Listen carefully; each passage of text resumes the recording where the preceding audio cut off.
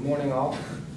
We would like to start out by saying that we're very excited to be here. We continue to enjoy our opportunity to discuss with you and negotiate with all of you.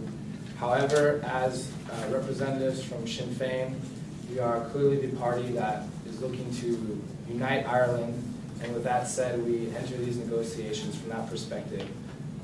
With that said, we also plan on continuing to work in a cooperative government with whichever unionist party is similarly at the head of the polls.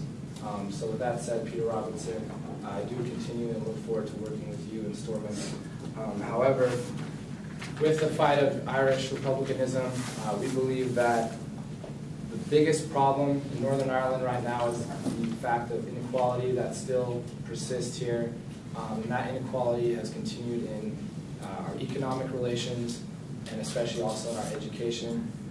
There are a few topics that we'll discuss further in our committees. I do not need to get into that detail now, but there are especially some issues relating job opportunities for Catholics in Northern Ireland, as well as the system of 11+, which we were able to get rid of a couple of years ago with our power in the Department of Education, but we would also like to clearly state now that that is a system that we will not at all let to or allow to persist.